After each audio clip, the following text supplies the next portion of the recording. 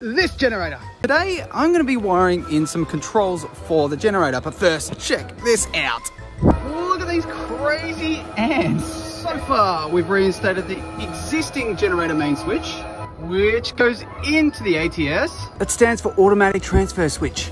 And through conduits all the way along until we get to that cabinet over there. This is what it looks like inside, and we're using the PowerSafe cable connectors. Inside it. That's better. Now, all this stuff, I have no idea what it does, so I need to trace it out and put it onto a drawing. There we go. Now I have a rough draft of the wiring diagram. But now, it is time to test. Off. What are you doing, timer? Yes!